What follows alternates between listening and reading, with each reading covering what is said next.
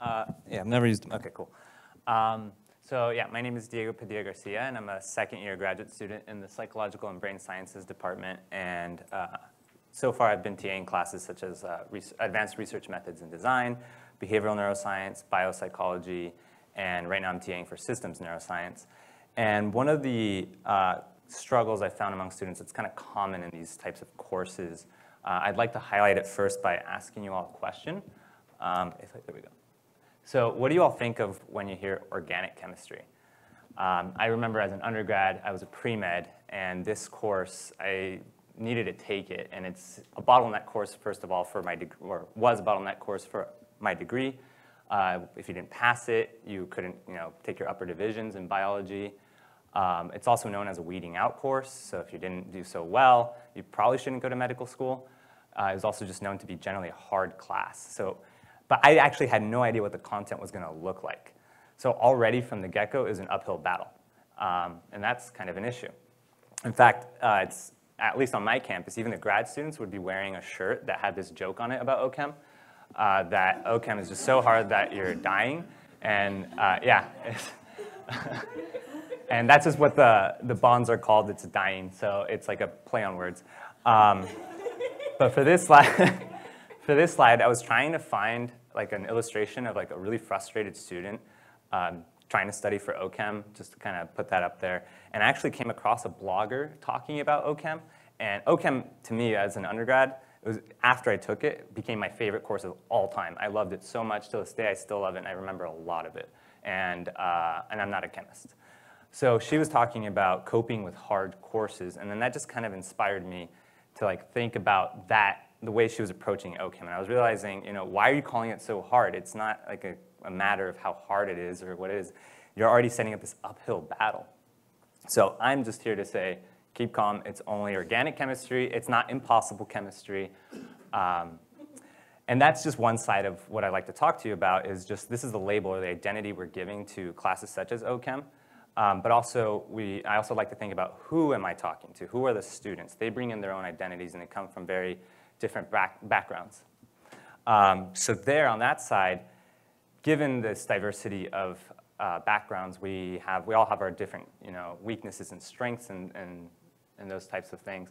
But I'd like to talk to you a little bit about some research done in social psychology on kind of the way identities may be interacting with education.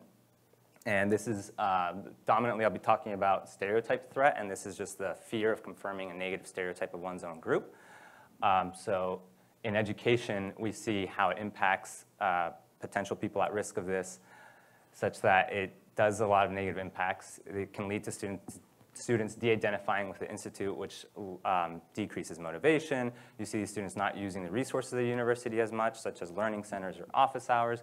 Other studies have shown how it decreases performance, such that it actually impacts working memory. So as you're sitting there, you may be thinking, oh, if I do poor on this test, people are going to really say, like, for example, I'll use myself as an example. I'm a Latino, and we are natively portrayed in many ways, and one of them could be in education. And so I could be saying to myself, if I do poorly, I'm only further confirming the stereotype that Latinos are not good in science, and that in turn is it's tying up resources in my head, which I could be using towards the test that other people may not be exhibiting. So to kind of address these two issues in a label applied to OChem to begin with, and then what people are bringing in, and specifically identities that may be under threat, my approach to addressing these issues is I like to get them really comfortable with the most fundamental building blocks of the sciences. I like to deconstruct it completely, bring it down to basics. That way it's neutral. We don't have to worry about all these gaps, starting at the very complex. And it just gets, people get to be really comfortable with the building blocks. Like, for example, in organic chemistry, we start with very basic building blocks. And to kind of really drive this point home, I want to give an example kind of with Legos, especially because in my OChem, we were actually given like almost like Legos to build the molecules to understand how they're bonding and things like that, and I thought that was really cool. So we all generally know what Legos are, how they work. However, what you will notice is all Legos come in different shapes, sizes, colors, et cetera, just like education, you have different topics and sort of things. But they do build on top of each other, And right off the get-go, if I asked you, can you build me a satellite with this pile of Legos, they're like, well, not really. And sometimes that's what students expect. They expect on these tests to be already masters of it, and they get this negative feedback and then get demotivated. But what I'm here to say is like, no, let's just start at the very basics and let's build up from that. So if I ask you, build me a car from these piles, your first car you build may look something like this. You know, it's not the coolest looking car, it's not the sportiest looking car, but you still built it nonetheless. As you get more comfortable with the Legos, you may start to see how they may interact differently. You can build different components, maybe start getting a little bit more creative with it. For example, if you take that front bumper piece, put it in the back, put it at an angle, it might be a spoiler, and then you start to develop cars like this. You have like a cooler car, you know, may have more function to it, but you've been building with the same basic blocks. And then eventually, with enough time and practice with these things, you may start to become a master in your domain, and that's when we start to see works like this. That's a McLaren, like, fully built thing. But again, sometimes some of the struggles I see in students is they think the expectation is this, when it shouldn't be. We shouldn't be seeing things like, I need to do this, that's impossible. How am I going to do OChem? That's crazy. So to begin with my students, we have to identify, first of all, to identify those Lego blocks, right? And they're called the threshold concepts. And that's kind of a process called, I'm really new to this process, but this is really cool. It's called decoding the discipline. And I actually recommend this website because one of the steps, it ultimately leads in this sharing step, where when you've decoded your own discipline, you actually share it online. You say, these are the concepts that are causing a lot of issues in my science. So I'm just going to briefly touch up on the first ones because those are the most related to my talk. The first one is defining the bottleneck. So what are your Legos of your class? You need to define those, and those are things that are widely shared online in this process. Once you've identified them, you have to uncover the mental task. And this is a really hard thing to do as a teacher because a lot of these Legos have become so second nature to us that they're essentially invisible to the teacher. And some of my students, at least, when I ask them, what do you think of the professor? They go, oh my God, they're just so incredibly smart. Like, they're just so smart, I can't understand anything because I'm too stupid. And I take a step back, like, why do you think you're so stupid? Why are you setting yourself to think that you should already be a master? So one of the issues that I've kind of noticed is oftentimes we kind of overlook these Lego blocks. Sometimes it could be due to assuming like, oh, you're in college, you should know it by now. And that also, in turn, is a threat I've seen in my students. They think like because they should know it by now, they don't ask the questions. Therefore, you never identify those threshold concepts. So to kind of identify these things, to get at the heart of my talk here, these are kind of the things I've done, and I've also asked for feedback from students, kind of asking them like, well, what was it about because I had a guest lecture for a class I TA'd, and some of my review comments are saying, I wish you would have taught the entire course. I'm like, well, what was it about my slides? What was it that you liked so much?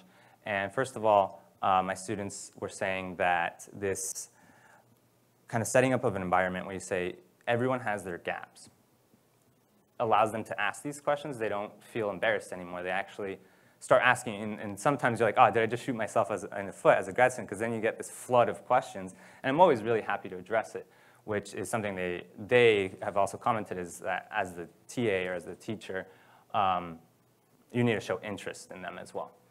Another thing that I've always found, and I can remember just one student coming to me asking me, she was very kind of scared for the course, is behavioral neuroscience. And she was saying, hey, like I haven't really taken bio courses, and I don't know I don't know if I'll do well in this course. I don't think I'm smart enough. Like, well, what makes you think that? Like, this isn't a question of your intelligence. All it really boils down to is using your Lego blocks over and over again, get really comfortable with it, and you'll see that you can build magnificent things. So I just like to remind people intelligence isn't really a factor, it's time and practice. And that message is something I like to kind of give to all students. It's, you're going to face struggles in college, but everyone does. And this message is really powerful. There's been studies done where they showed in at-risk undergrad students, they sent to half of them, there's like a nice sample size of incoming freshmen, they sent to half of them, they had like this little small message saying, hey, you might encounter problems in college, however, everyone encounters problems. You know, it's not just a you thing, it's not just your group's identity thing, but like everyone comes across problems. And what they found is that those students that received the message actually started they went to office hours more, they used the university resources more, they stayed in college longer, and the motivation was sustained longer, just by a simple message such as that. So this is kind of removing the stigma. Like, maybe I'm not smart enough. It's like you're saying, well, everyone struggles with this. It's not just a you thing. And I see that kind of help students out and kind of get more motivated to be playing with their Legos over and over again until they're becoming masters. On the teacher side, some of the feedback I've gotten is they say, you're really enthusiastic, you have high energy, you actually show passion, that makes the class funner, or more fun.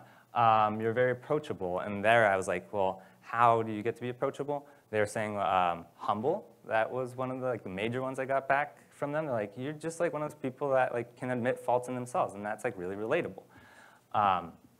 So just to quickly wrap up from all my experiences, I just want to leave this message of, instead of continuing this joke that's actually kind of, I just really like OChem a lot. That I don't like this joke anymore. I want to switch to using this type of joke and really shifting our focus to the I'm trying. I want to just shift my focus to I'm trying, because that's what it's really about. It's just try. Don't worry about OChem's label of being impossible. Just try, right?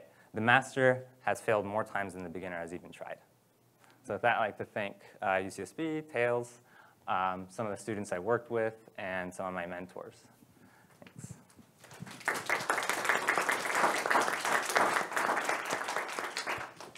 We do have time for a question, if anyone has any. I certainly like, if you can go back to the slides really quickly, the decoding the disciplines slide. I mean, so how in a general sense do you use this? I mean, maybe you can just explain it again or rephrase it. Right. So this one. So I'm also kind of new to this wheel, and I'm actually newer to TAing. I'm just finishing up my second year. But what I found is, basically, I like to just kind of prod them a little bit, especially in class like neuroscience and things. We start off saying, here's a cell and things like that. And the assumption is that mechanisms in the cell, such as diffusion, should already be known. So since I already know that about biology, this is the 7th part of sharing. You can see what, if you're new to a course, you can see what has already been shared, maybe the commonalities, the common struggles that students are having. Since I know diffusion is a very important concept to cell function, I usually start off by asking, can you briefly just give me an example of what diffusion is? Or and if they feel uncomfortable, if I'm seeing they're a little uncomfortable, I actually give them a real-world example. I find those are best, because biology, the nature of it tends to be very memorize, memorize, memorize, and repeat, but you don't really understand.